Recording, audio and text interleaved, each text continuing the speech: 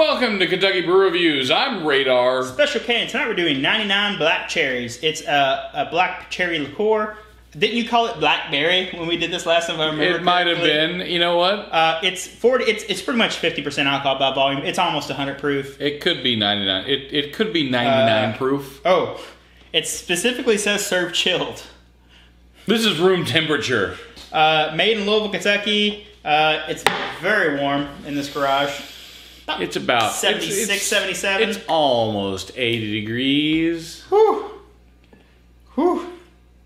You have fun with that. Look, 99 anything. Oh, I said that. I'm drinking it too, so let's go ahead. Everyone knows what you're getting into. Everyone knows what we're getting into. If you don't know, leave it in the comments down below so that I can be sad. It burned my nostrils. Oh, yeah. Take a big weef.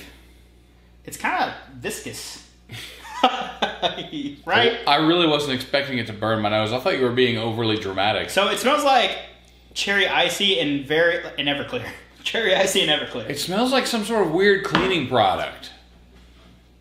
Like specifically to be used in a building that's only got like pre-kindergarten kids. You know what I do appreciate about the 99 brand in general? I like the fact that they don't color their products and they don't try to claim that they're a vodka. They're just a liqueur that they know what they are. All right? Oh, they are aware. Everyone else is aware too. Let's go ahead and all the people watching this catch our mouth on fire, shall we? I smelled it as I was about to take a drink. That's not a good choice. Just so you're aware. All right, it's got very strong cherry flavor, but it's got a very unpleasant up front, and it's very sweet. It's almost like an almond liqueur. You get a little bit of that in there.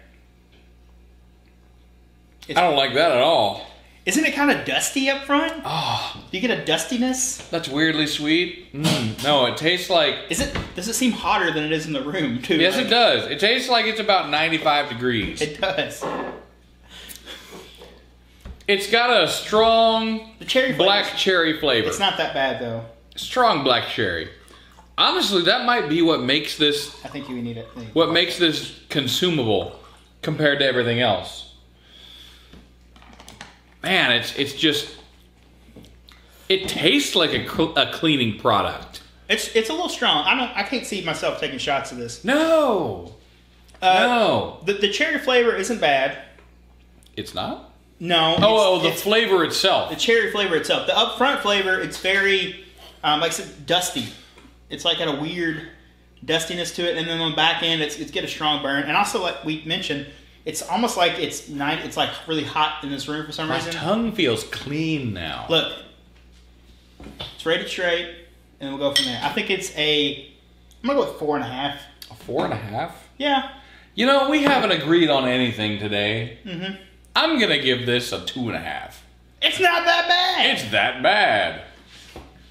Not that bad. That bad. Well, you know what that means? It's got to go in the booze bottle. We already... no, it doesn't. You said it. You said it. I haven't had a funnel ready. You know what? I'm going to make my own booze bottle. Look. And it's going to be good.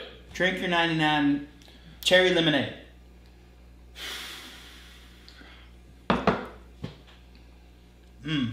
Tastes like weird dirt. The back end's good. The front's weird. It tastes dustier now than it did before. It does.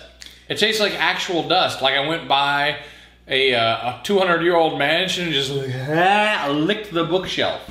The good cherry wood, right? Ha ha! I hate you so much. No. After you get past the dustiness, it's not that bad. It gets sort of, you get that cherry, it's sort of cherry icy kind of flavor. But that upfront flavor is a little bad. If I was a few in, I probably wouldn't notice the dustiness. Yeah, I don't think so. It's like, it's kind of like a dry wine. Before you judge me, shut up. It's kind of like a dry wine kind of dustiness. But the cherry doesn't, that's not supposed to be there.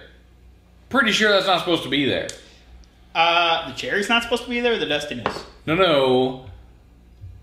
Okay, so think about Yellowtail what's the dry yellowtail? The dry One white of the whites, they have. probably the Zinfandel or something. No, the Zinfandel's super sweet. The dry white kind of yellowtail, it's dry like that is, but the cherry runs over you like a train. Just Look, and kills you. Look, it's a 5 mixed.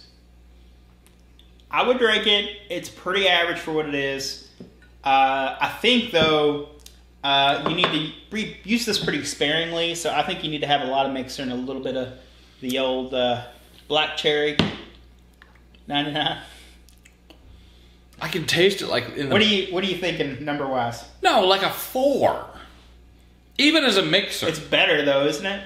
Yeah. I'll say it's better. I'll admit that it's. I have something in. I think I have something in the corner of my mouth. Yeah. So I don't like that at all. It leaves a nice flavor in the mouth, huh? Yep. Well, do you recommend it? No.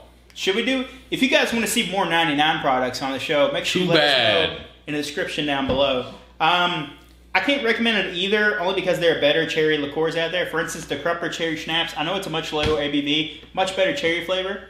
You could easily use some vodka Everclear mixed with that schnapps to make it have better flavor, and it would be, you wouldn't get that weird dustiness that this has. You know what I mean? But all right, that's been our episode. If you'd like to see anything else on the channel, you leave a comment down below. Don't forget to hit that like button. I'm Special K. I'm Radar. Thanks for watching.